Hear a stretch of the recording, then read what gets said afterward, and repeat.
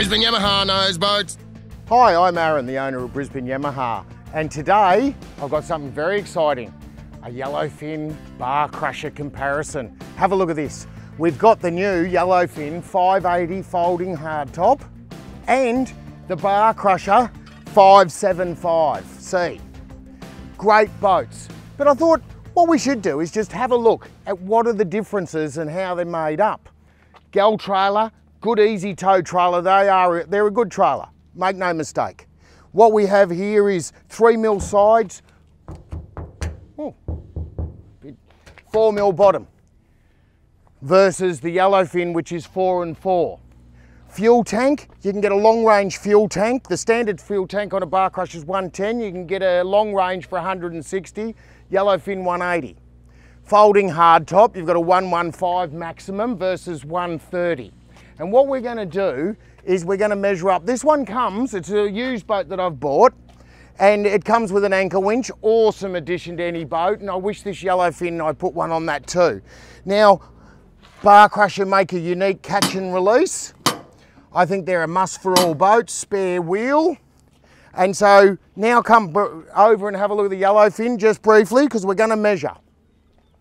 You can see different form of catch and release, same thing. I actually think the Yellowfin's better. The Yellowfin has an alloy trailer, lighter, sexier, just, you know, more new age, but nothing wrong with the old Gel trailers. So let's have a look. And one of the things that last time I did a comparison on a Barcrusher, people asked how are they built. So this is a Barcrusher. And what they do is they actually fillet weld them. And this bit here, right, so you've got 3 and 4 is that. Now, right, and that's good. I think that's old school. I think it takes a lot of craftsmanship to make them like that. You know, you can imagine those straight lines. Yellowfin, which this piece fits in here, that's that piece there, so it's the same. What they do, have a look at this extrusion. Extrusion comes in, welded each side. Now, the 580 Yellowfin is 4mm sides, 4mm bottom. Then when it goes to the 6.2, it's 6mm and 4mm. Awesome, strong, lot of variability in there that you can make the shapes. Don't know, I asked why they made it like that, and Yellowfin and the head technicians there, and as you know, Yellowfin's made by the biggest manufacturer of aluminium boats in the Southern Hemisphere, you know. And so what they did is, I said, how come you make it like this with the extrusion? They said, well, why doesn't everyone else make it like that? Good answer, I thought. Now, as you know previously, let's get some measurements out. I've got Michael here, Michael Meredith. And Michael Meredith, and I've got my glasses, because I had a lot of comments from people who said, Aaron, you can't measure. You're Scheisenhausen at measuring, and I agree, but I put glasses on, so now I'll be able to see. Go to the front, right to the bowsprit, straight down, and I'm gonna come to the end of the transom. What do we got? Are you there? 5'8", I reckon. Now, Michael, let's go across the other side. I wanna measure the whole beam.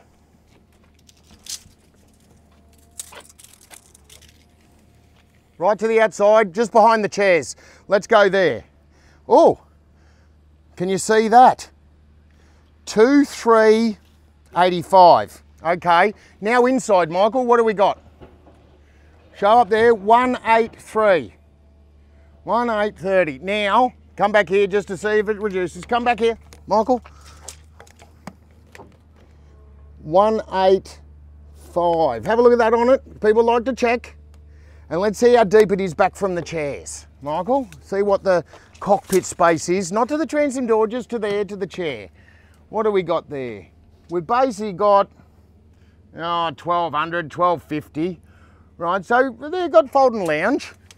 Now let's go over and have a quick look at the Barcrusher.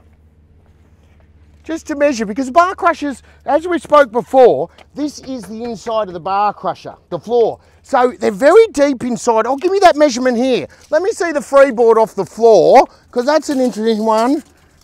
And what we are is 720. 720. So if you're standing in the boat, 720. Okay, Michael, to this exactly the same place, and let's see what this little baby measures. Overall length, good looking ladder there on that Barcrusher. Oh, 5'7", 5'7.5", almost the same. Let's have a look at the beam of it, Michael.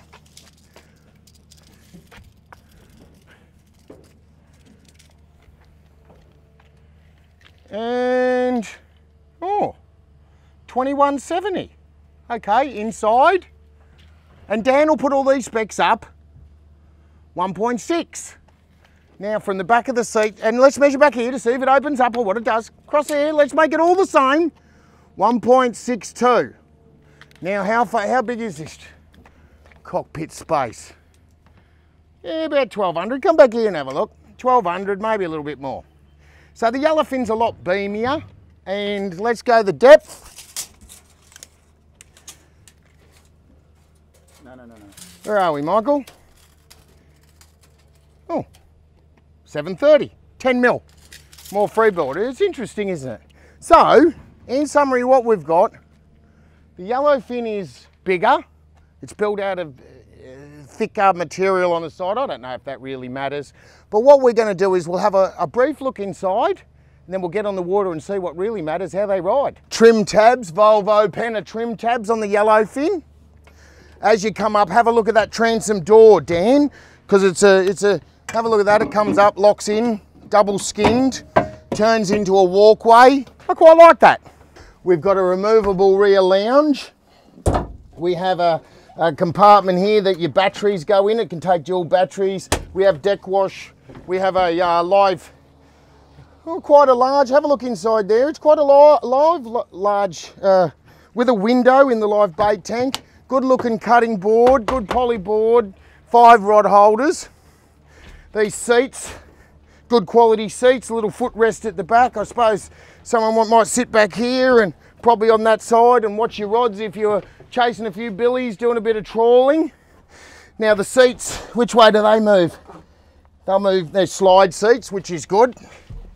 We've got 190 litres, like I mentioned, a little glove box up here, a couple of drink holders, hydraulic steering, folding windscreen, just like they're both fold from here. Can you see these little clips, Dan?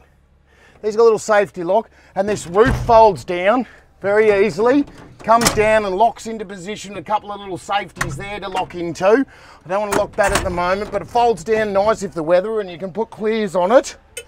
Good little bunk up the front. Fuel filling, show that, Dan, fuel filling's outside on this one, just like all the new Barcrushers look like they've changed that from being inside to outside, and that was a good move. Nice and strong.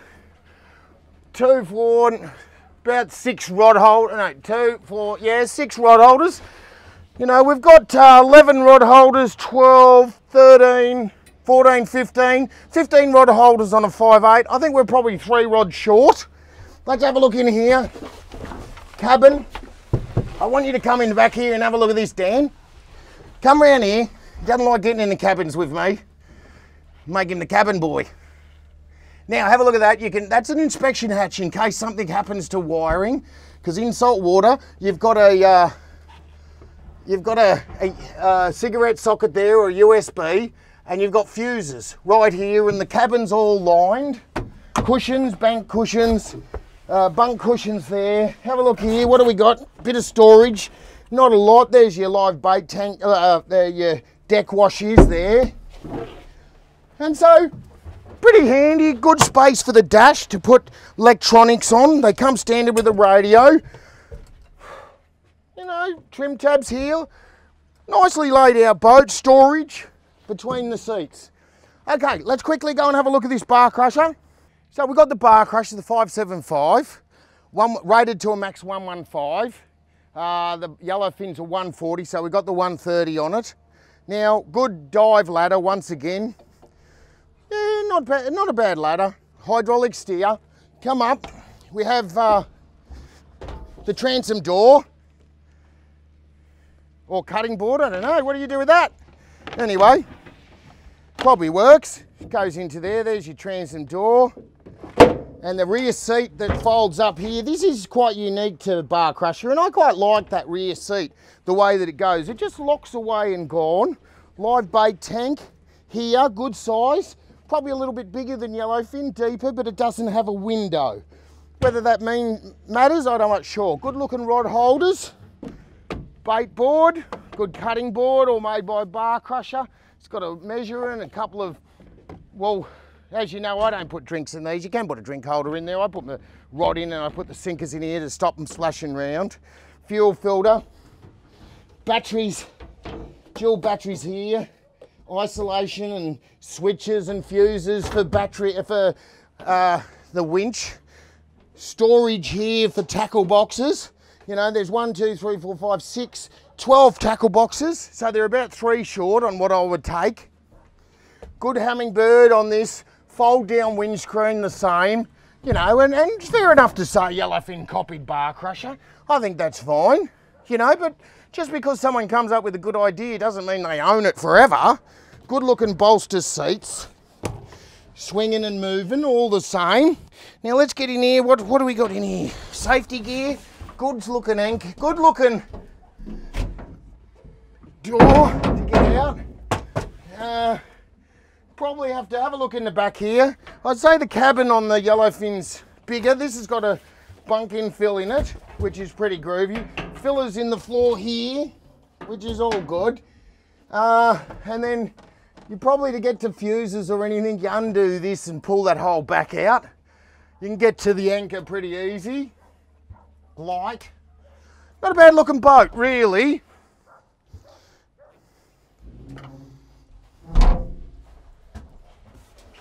We've got safety gear.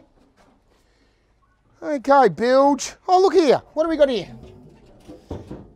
Okay, we've got a little kill tank. Now, that's interesting with the kill tank because we don't have self-draining floors. Your Yellowfin has scuppers, self-draining deck. And we've spoken of that. That's because the Barcrusher sits in the water. Because that's the floor of the outside of the boat, right? The outside of the boat's on the other side of that 4mm piece of alloy there, where the Yellowfin floor's up here, right? What that means is the Yellowfin's got more freeboard, so you can have self-draining deck. It's not a big thing, and I wouldn't care, but if you undone the bung on that kill tank, this boat will sink. Whether that's an issue to you or not, I don't know. But you just don't undo it. But you can put a fish in, drive off, undo it, let everything come out. I like to just get a white butcher's bucket, chuck the fish in there and bleed them, and then I chuck them in an esky on ice. What I wanted to do is just look at these transoms, because when I walked away, there's a few things I didn't show. Okay, so the Yellowfin. What we've got here, these are the scuppers, because the floor's at that height. And we've got Volvo trim tabs, okay? There, and have a look at the hole, how it's put together there. Okay, so everything's fine, traditional. Come back, because there's some things behind the Barcrusher, and I think Barcrusher people need to know, and everyone needs to know. Now come back here. This model of Barcrusher doesn't have trim tabs on it. But what it does have, and you can see there's no scuppers, that's fine, and it's got this unique hull. And what that does is, when you think about it, shine onto me, the back of a boat only comes down to a V to join the two sides.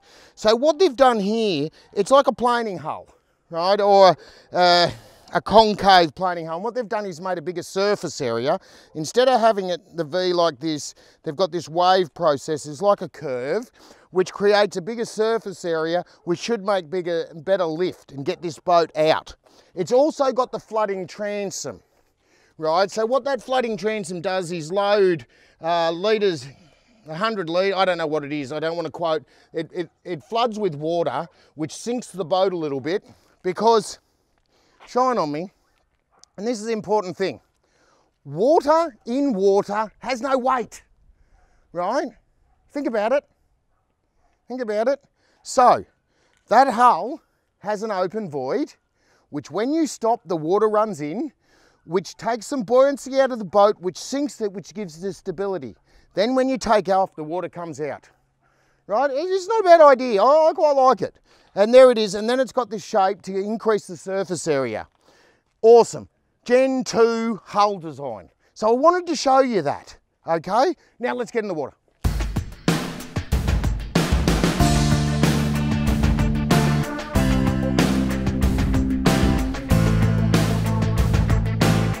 Hey, so here we are with the Yellowfin 580 and the Barcrusher 575. Let's have a look at these beauties go and then we'll swap over. Okay, I'll turn around. It's only, there's not a lot of waves again, the wind's blowing, but you know, I'll back up and I'll get straight. What I noticed all of a sudden about this Yellowfin, even in this 1/2 to a metre of chop, sunny day in the bay, it's very stable, more stable than I thought it was going to be. I've got, over there in the 575, is actually my brother, and Ella. Ella's on work experience, because at Brisbane Yamaha, anyone that wants work experience, we give it to them. Because someone gave you a go, and I like to give young people a go. I like young people. I think young people are the future. So look after them. And like I always say, someone took you fishing, so why don't you take some young people fishing? All right, let's go. Now I got a 130. My brother Mark's only got a 115, so I'll back up a bit. And so what I want you to see, come up to me here, Mark. What I want you to see, we're both trimmed down. And about there, try and get in the middle with the drone, Dan, and just see how these two, that's it, spit out that wave. Because they're both really good boats and they're both spitting it out lovely. All I will say is, Ella looks like she's getting wet and we're dry as a piece of toast and she's wet as a shag. We'll just trim up a little bit. You can hear that Yamaha. Geez, I like these Yamahas. They roar, they're just reliable, they're beautiful boats. That Barcrusher's a good looking boat. Spitting it down with that chine. And I tell ya, both going pretty bloody good. And no worries, let's see if I can I'll stop. Let me just have a look at these waves, and as you know, I like to do a bit of circle work, see how these things behave. Not that you'd ride like that all the time. Not a problem really. Now let's have a look. I'm gonna back up. Now I've trimmed it down. And what we'll do is we'll just back up like I was fighting a fish or something.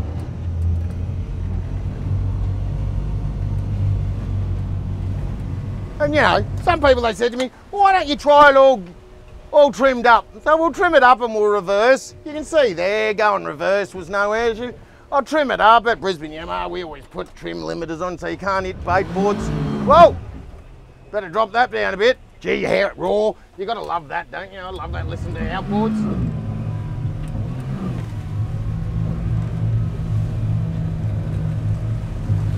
No worries, you can. Get it over. Let me just see how it goes in this bit of waves here. So trim down, you always start off with the motor trim down, and that's the most powerful. And then you can trim it out. We've got trim tabs on this one. You know, I've got 190, got about 100 litres of fuel in both, so they were the same, and its acceleration's pretty good. Up on the plane within 3 to 4 seconds, and it just eats those little waves. Just eats them, you know. You'll be across a Tangalooma in about half an hour. I tell the wife to book me in at Tangalooma and order me a big salad. By the time they had it ready, I'd be there out off the beach. Now, these Yellowfins, we just went to the boat show. We sold 10 of them. We've delivered 3. By golly, the customers are loving them. Loving them. Fly, Australian made and designed, backed. They just really are an Australian success story. So let's have a look, and what we'll do, I'll swap boats and I'll have a go at this Barcrusher. I've got the 575 Barcrusher, 115 Yamaha on it. It's trimmed down. We're going off. Not big waves, it's soft, it's spitting it out. Steering, it manoeuvres quite well. It's going over, slicing through the waves, like you'd expect. It's comfortable. It's a pretty good boat. What I'd say is it's wetter, but it's hard to know. I'm looking at that Yellowfin, and when I was looking at the Barcrusher, I thought the Barcrusher was beautiful, but now I'm looking at the Yellowfin, and I'm thinking the Yellowfin's better than me. So, but it's soft. They're both pounding along beautifully, and I'd be happy to have other. Well, that banged a little bit. Maybe, yeah, well, I've got to say it, more than what I thought it would do, you know, for the size. More than the Yellowfin, and I think for the price, they're hard to tell between them. I don't know which one I'd have, other than I sell Yellowfin, so I'm probably going to buy a Yellowfin. My brother's looking too cool over there in it. What a good looking boat. And it's getting around. Now I'll back off and I'll try coming round and I'll do some circle work. Let's see, digged in nice, turned beautifully. Whoa! No, you don't want to do that too much on a following sea, because that's that tight hull. But no, I'm coming round. Nice. Then I take off. Handles any of that, leans over. Pretty good boat. Now I'll come back. Got drone issues, so I'm speeding everything up. It's spitting it out. I don't have a lot of water, but I did get more water before, and Ella's soaking because it got a bit too close. Now I run that into a following sea. There's no signs of them breaching, none of them will, and we're banging over. You can probably hear that hitting. Right, it sounds like it's banging harder, but it's actually pretty soft and it's squirting out. So all right, let's just try to reverse. I got the motor down. You know, we like to do this, people like it. We'll put the motor down, I'll reverse up, motor down, reversing back. Oh, that's going back pretty nice. Oh, watch out, Dad. Wait on. So here we are. I've been in the brand new Yellowfin 580 and the Barcrusher 575. Both awesome boats, I'll tell you. They're both awesome. I'd like them both, you know? But the reality is, there's not much in it. I think the Yellowfin's bigger. The Yellowfin is drier. It's more stable. Maybe in some big seas, this Barcrusher might be better, but I need to get in some big seas, and I like Barcrushers. I've owned them myself. But I think the Yellowfin, it's going to come down to money. So when you go in, I want you to go in both, make your decision, have a look at the standard options and what you get, come on a test ride, and then you make the decision. And then in a minute, what we're going to do, we're going to get back to the boat ramp because the drone's just about out, and we'll ask my brother and Ella what they think. You know, just so you get another perspective. But what a wonderful day to be alive in Moreton Bay. There goes a shag, you know, I hate shags. I'll tell you something. I asked my brother, and what's your favourite sandwich? Ham and pickle. And guess what? His is a ham and pickle, my dad's is a ham and pickle, and my son's a ham and pickle. I got 4 generations of ham and pickle. What chance did I have? So, if you want to go on a boat, if you want to buy a trophy boat, call the team at Brisbane Yamaha, 3888 1727, and you too can be living the dream and living in Queensland and all these beautiful waterways.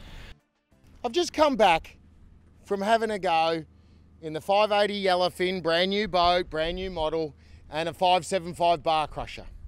And I suppose what I've got to say is, you know, if you went in one of today's Land Cruiser, 200 series Land Cruiser, or if you went into a 100 series Land Cruiser, it's not a real fair comparison, right? And why I'm saying that is because I actually think the Yellowfin's a better boat. Now, why? It's way bigger. I think that floor being higher and the scuppers is an advantage. The space between the seats and the comfort and the ride and the dryness. But I'm not saying the Barcrusher's a bad boat. I think the Barcrusher's an awesome boat. Now we've got Ella and my brother Mark. Mark's come up because every year we go to Fraser and slaughter Taylor. Well, that's a Queensland thing to do. And he loves it and I love it. and Ella's on work experience. And they've been in both boats.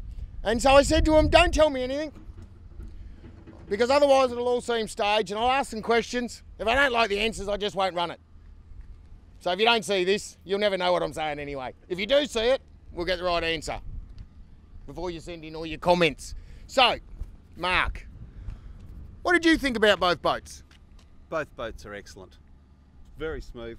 The Yellowfin, just a little bit smoother, just a little bit more roomier. When you say smoother, what do you mean? The Barcrusher was just a bit more bouncier in the waves and just moved around a little bit more. But the Yellowfin, just smoother. You didn't have to hang on as tight. You just sort of easier to do everything. It was just that little bit smoother. And what about you, Ella? You've come to work experience and you ended up on the water.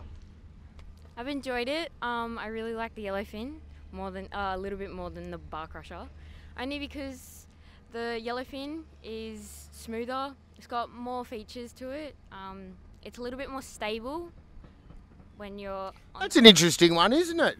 Stable, considering the Barcrusher has the floating hull, the flooding hull. But it's a hell of a lot. It's a lot more stable in rough weather. So I suppose have a look at them both, Dan. And what I want to say to you is, I'm happy with you buying either boat. But do yourself a favour and go in both of them in the water so you can be informed, so you get the right boat. And if you get the right boat, you'll use it more, your family will be happy, you'll have happy kids, happy wife, you'll be catching fish, everyone will look healthier. And we'll see you next time we do a video. Bye for now.